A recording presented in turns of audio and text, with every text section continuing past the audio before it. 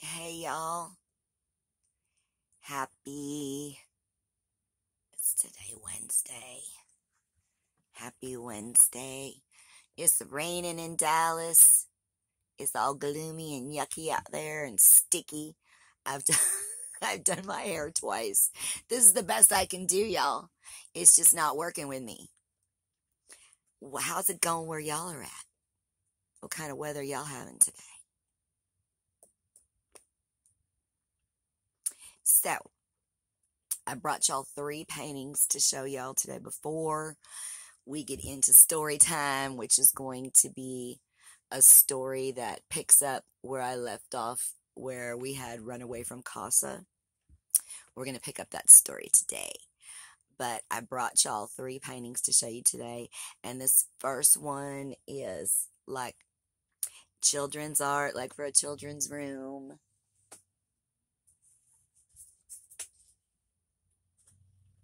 It's a big mama elephant and her baby.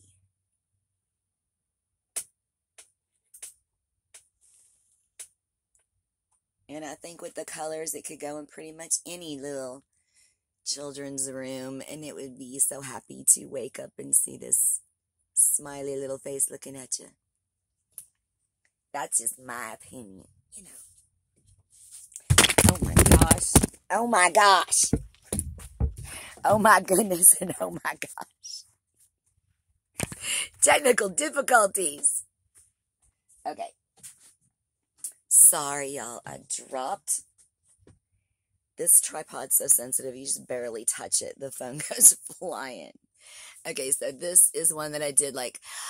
I like a lot of the old school stuff, and, like the old school gas stations and old school trucks and stuff like that. So I did a series. I was going to do a series, and then I sold part of it. So I just, cut the series off. But here is the beginning. It's a gas station, and, back in the day, they had everything. All the food and sodas and stuff you needed for the farm. I'll try to get close up here. See, there's a delivery coming. There's apples and melons. And there's some puppies and some chickens. See the chicken? And there's a kitty on the car. And then he's got a truckload of pumpkins in there. And then if you look, let's see over here. I'll take you into the store there so you can see some of the signs. And then you'll see in the back, see the farm with the cows.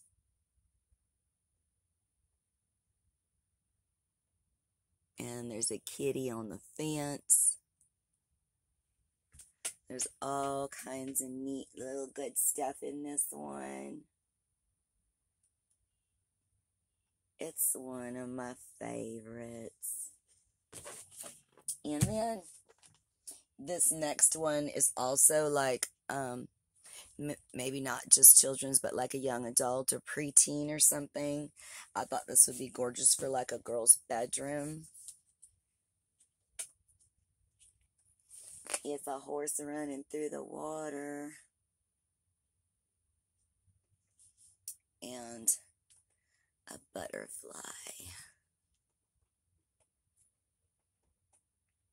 There's lots of little sparklies on this. It's a happy horse with gorgeous hair. I wish my hair was like that.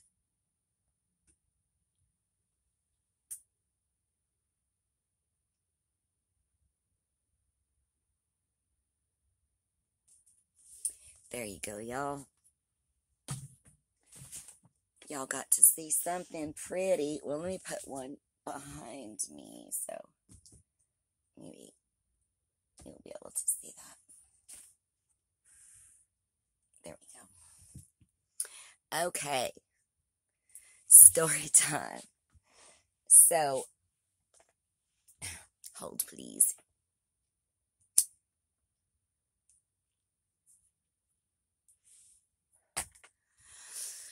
Okay. So, now keep in mind when I tell this story, this is not me as an adult now. This is me in my 16, yeah, this is me in my 16-year-old body and mind.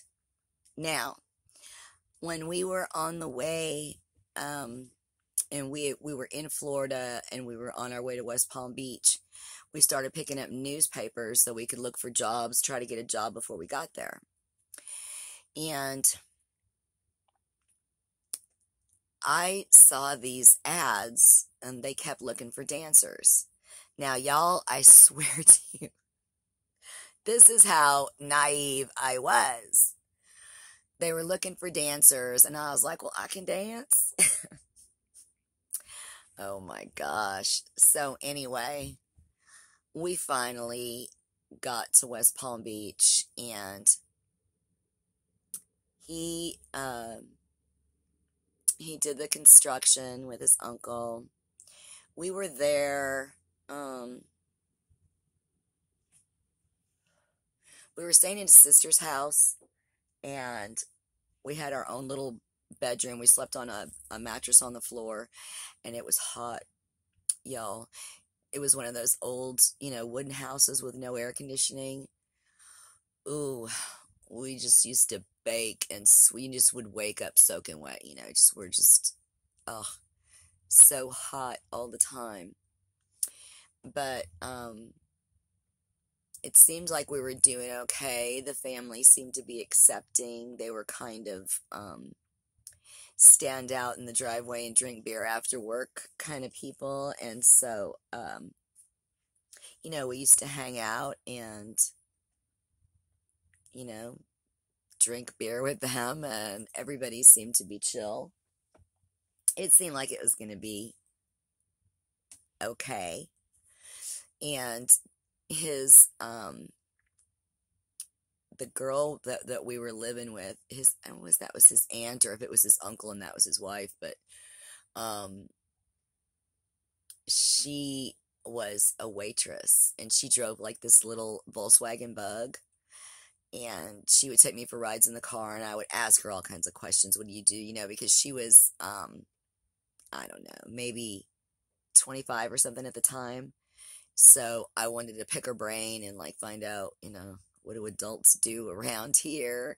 How am I going to blend in? Because I had to pretend I was an adult. Otherwise they're going to throw me in jail. Somebody's going to pick me up. And I didn't know if they were looking for me. So I wanted to do whatever I could, under the table, so to speak. I was not trying to get caught.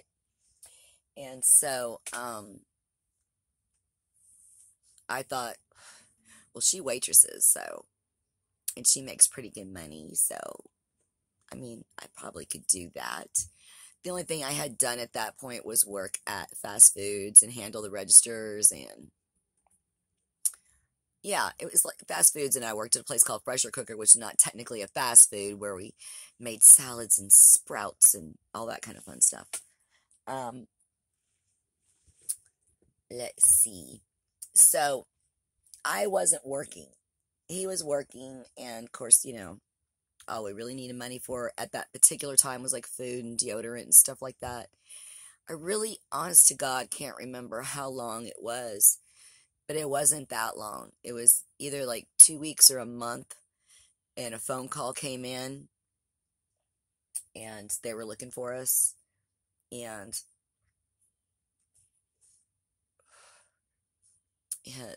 the lady went into like a panic and didn't want to be like hiding runaways or something, and so they told us we were going to have to go, and so, we didn't know what to do, so, we took off for Fort Lauderdale.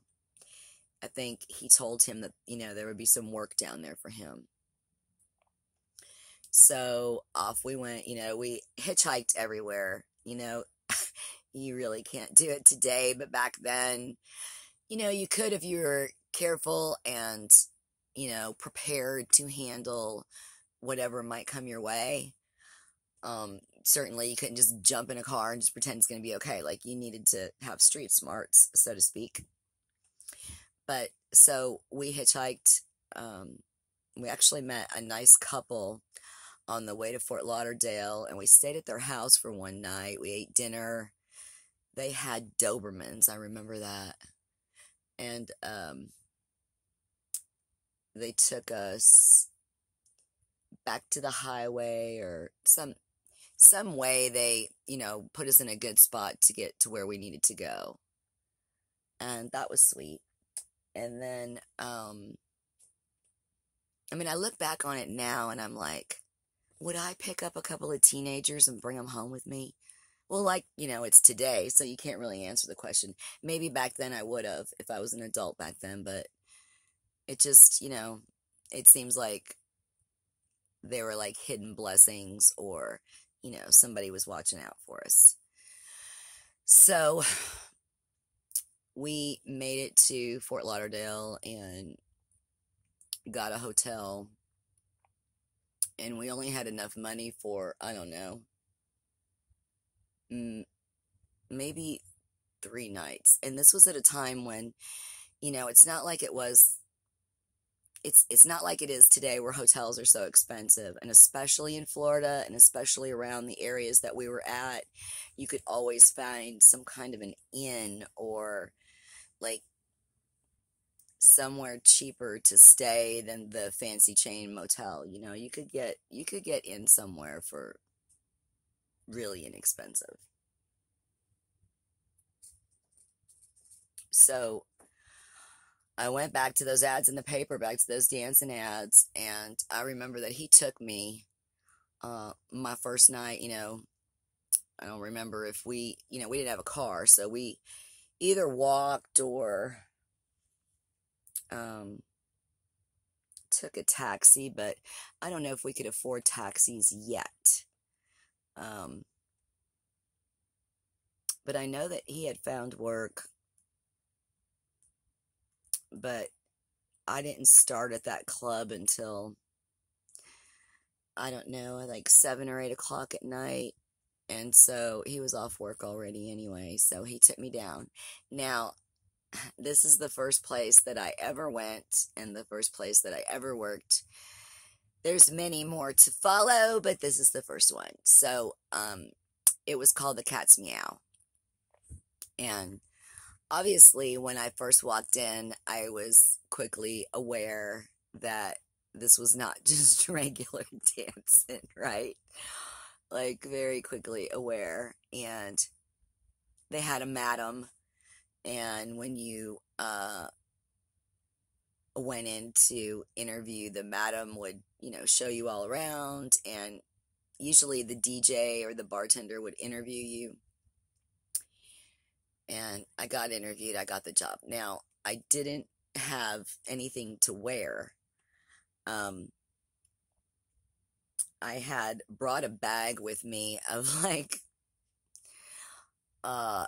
lingerie and bathing suits and stuff like that, which I thought that's, the kind of thing you would do. You would wear some kind of sexy clothes and get up there and dance. I didn't know that the sexy clothes came off, but we'll get to that. So, there's a big, huge dressing room with all the lights, like you're in Hollywood or something. And so I was pretty impressed by that. I was like, oh, this is like a cool place to put your makeup on. And everybody was pretty nice, and it seemed like, well, for sure I was the only one there. It seemed like there may have been girls in there. The only one there that was that young.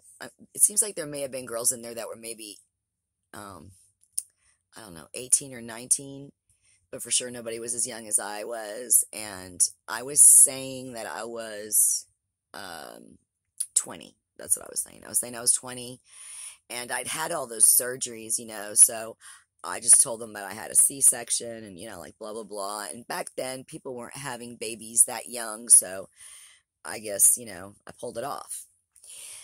So,